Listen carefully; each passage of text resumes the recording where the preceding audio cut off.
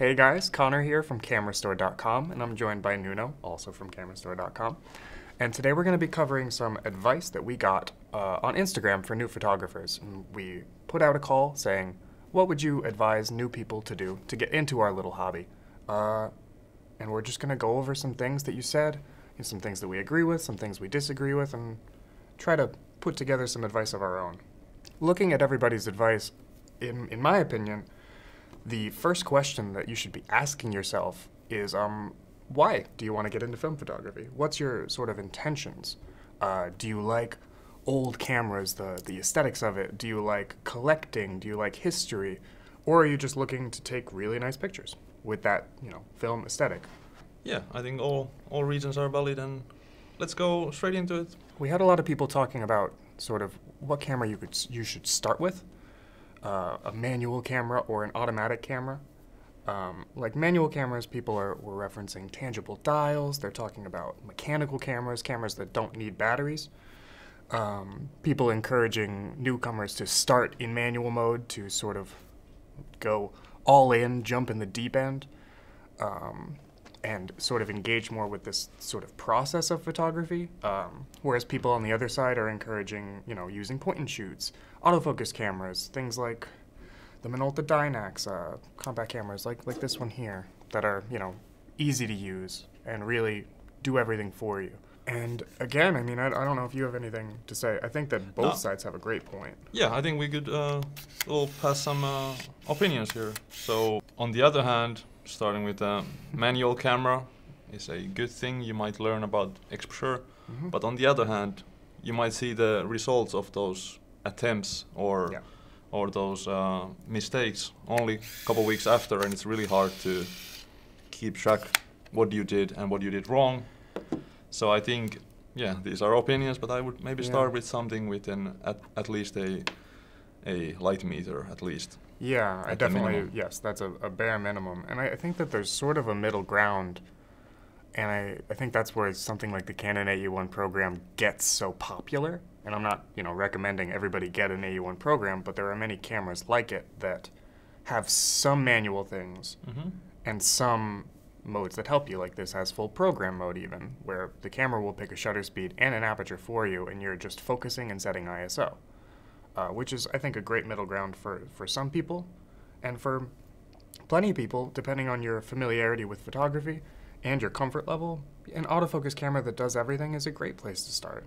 Yeah, I think what we're chasing here is to get some nice results that you will make you do more. Yeah. Because nothing is more depressing than like you're picking up fishing and you go to the fish and no fish comes out. Yeah, there's no fish.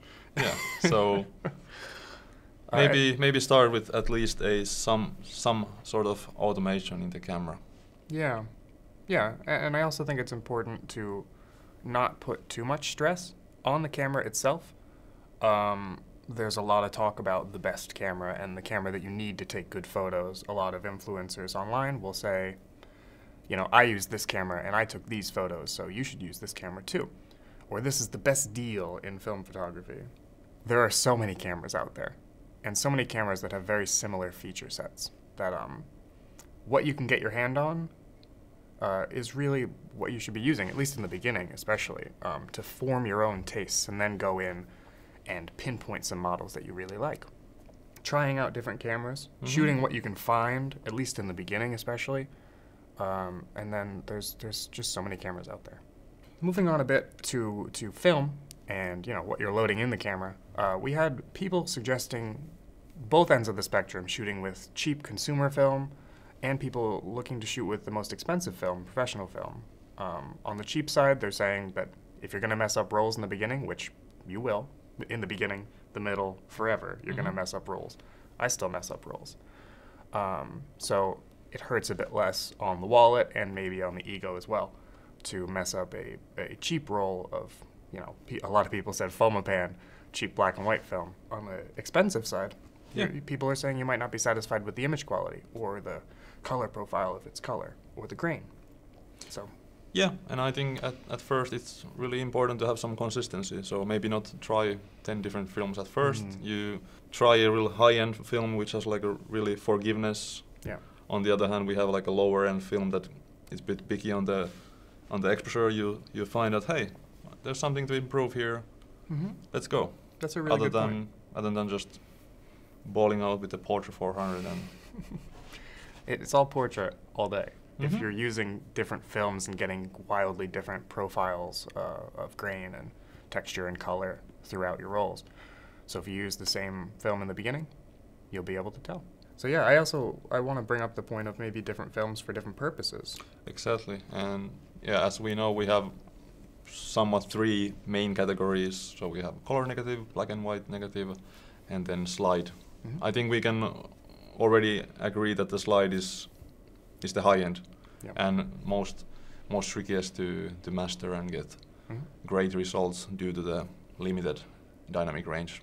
And then, I mean, black and white versus color is maybe more of a creative choice. I think generally black and white films are a little bit cheaper, and there's more options out there for sure. But even in color negative, which is what I mainly shoot, there's consumer films and professional films. And, you know, I'll use consumer films for walking around, taking pictures of my friends, at events, at places where it's more about capturing a moment rather than making art.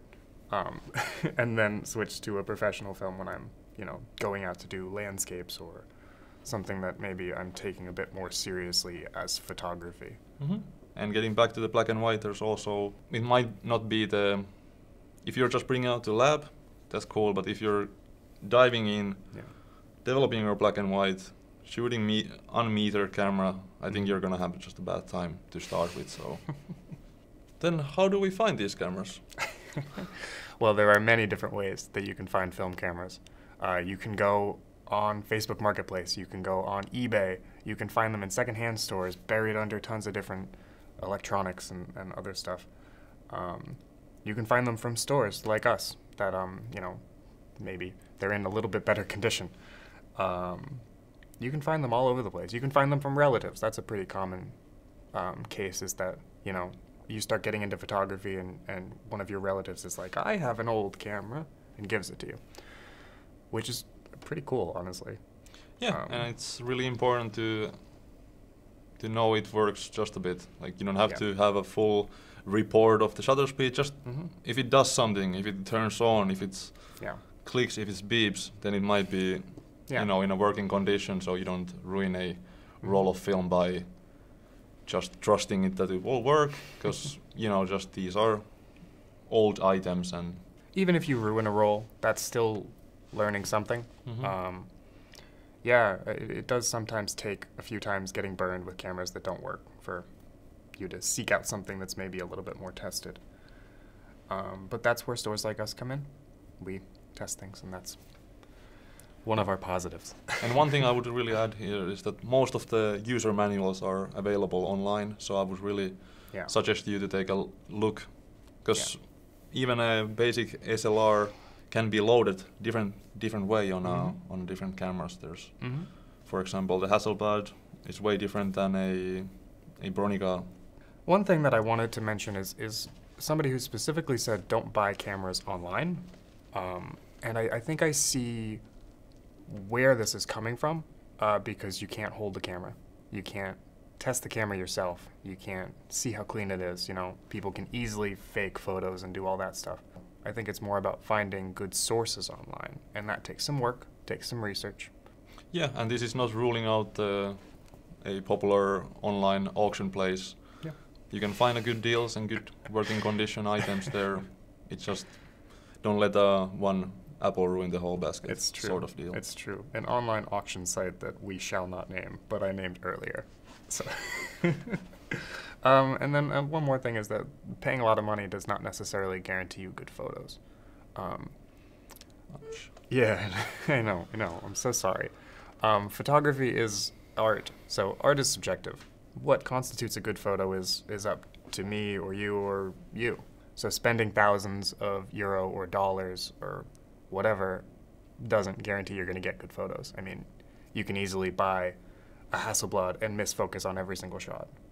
You know, if you see high prices, that does mean it's a desirable camera and that people want it, but it doesn't necessarily mean that it's going to make your pictures better.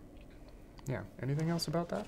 No, I think we covered most. And should we go to the technical? Yeah, so we had a lot of people, you know, getting really technical, delving into some details, because you can do that. There's so much to uncover with how these work and different things.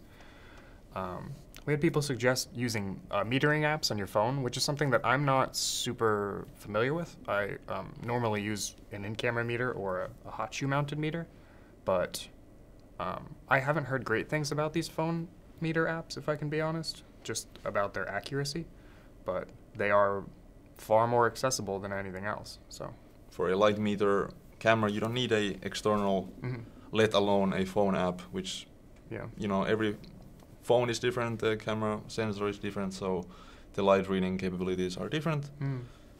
But if you're already set your mind on a mechanical camera, maybe a real external light meter like the Dumo or the handheld Seconic ones are the way to go there. Yeah. But if you're on a, you can find this might be your first camera and you find it at a thrift store, and then the light meter app is your only choice, then it's the right choice there. Yeah.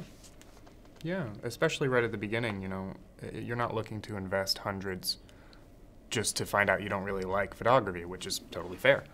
Then a light meter on your phone is a great choice. I wanted to talk about the exposure triangle as well. There was a lot of people mentioning this, and I'll be totally frank with you. I didn't know what this was until 6 months ago, a year ago. I mean, I know what all the concepts are, but I've never heard it expressed as the exposure triangle. And Nuno's, this is the face he's giving me now, and he knew about this. Imagine when I first told him. So I'll let you explain it.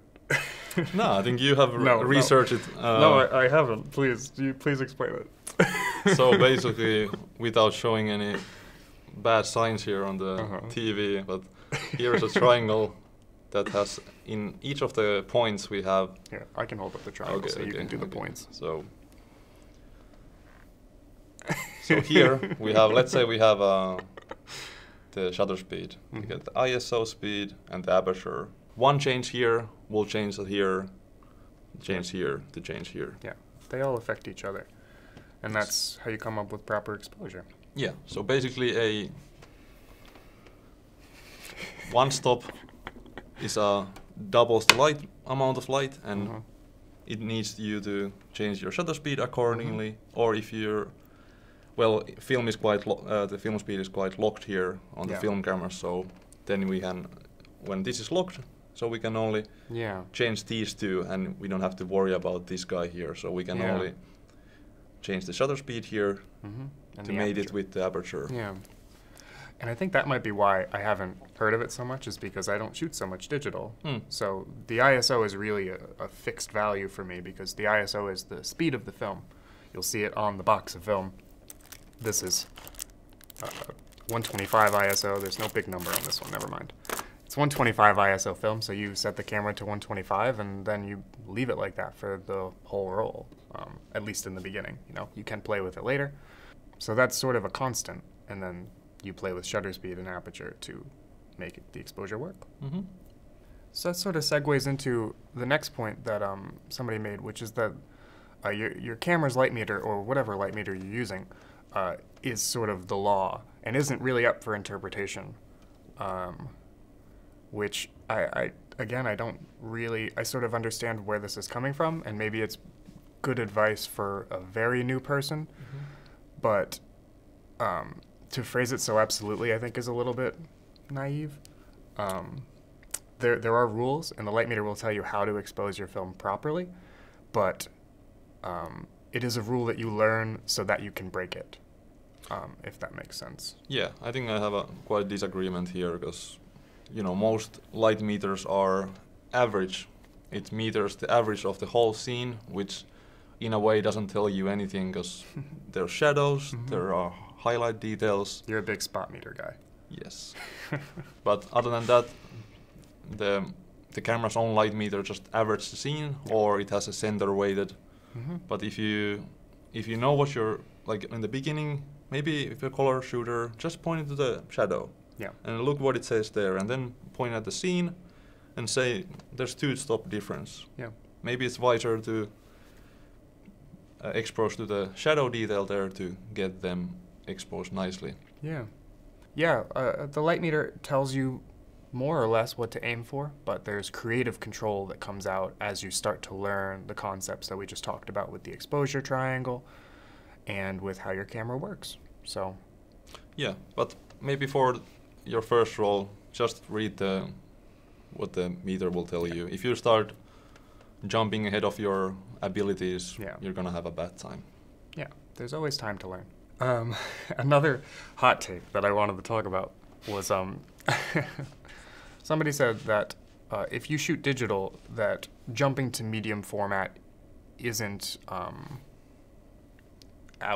outside the realm of possibility. Like, that's something that you can easily do.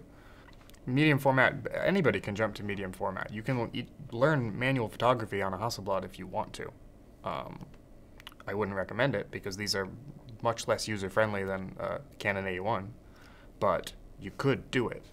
On the other hand, you might be a digital photographer who knows what exposure are, what aperture is, what is the shutter speed does to the frame. In the end, this is just a camera as anything else. It takes photos, aperture is the same, ISO is the same, shutter speed is the same. But I get you what you're saying here, that it might not be the feasible if you're just a, hobbyist DSLR shooter. Maybe this is not the next step. Maybe just some film experience is needed first. And if you do shoot digital, though, one thing you can do is try to find a camera that uses the same lenses. So if you're shooting Nikon or Canon DSLRs, you can get Nikon and Canon SLRs, autofocus cameras that use the exact same lenses and will handle just like your DSLRs. They're great options. If you are a photographer, if someone in your family is a photographer, and you can borrow the lenses back and forth. That saves money, it saves time, it just makes things really easy to switch back and forth, and then you have a film body, you have a digital body. Yeah, just make sure they're compatible with each other. Some EOS bodies are not compatible with the lenses. You need a firmware update. But other than that, just in general, if you already have a system, just go with it. No need to get a Petri color 35. Wow. Specific shade at Petri.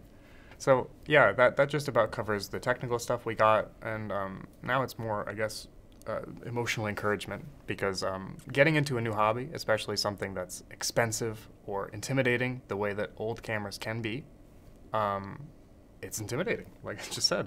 Of course. It can be hard.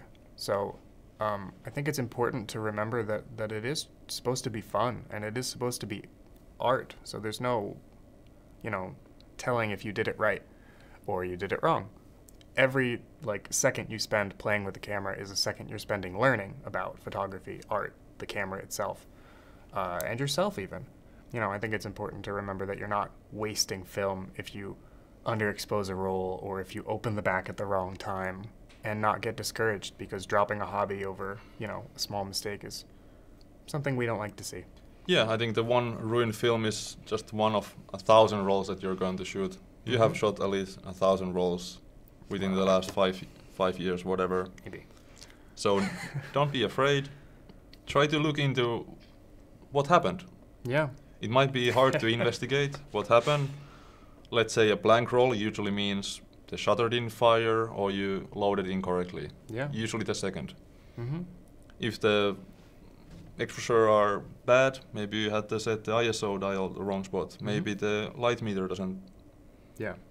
Just try to see what's going on and then try to diagnose and build on top of that to avoid next mistakes. Yeah, and feel free to reach out to, trusted names in photography, like reach out to us via email or Instagram. We're happy to help. You can leave a comment on this video. We're happy to help with any issue you might have with your camera. As with any hobby, it takes time to get good at it. It takes time to learn.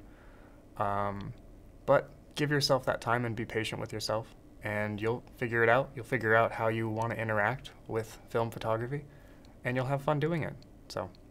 Yeah, don't make this into a chore. Make it an enjoyable hobby that you like to do, you want to do, not like a must or something that is you have to study and be really specific. Just try. do something, change the dial, overexpose, underexpose, see what comes out. Yeah. Well, that just about covers everything we got from you guys. So if you want to participate, we'll probably have more polls and more videos. Follow us on Instagram for that. Otherwise, thank you so much for watching. I've been Connor, here with Nuno, and we'll see you in the next one.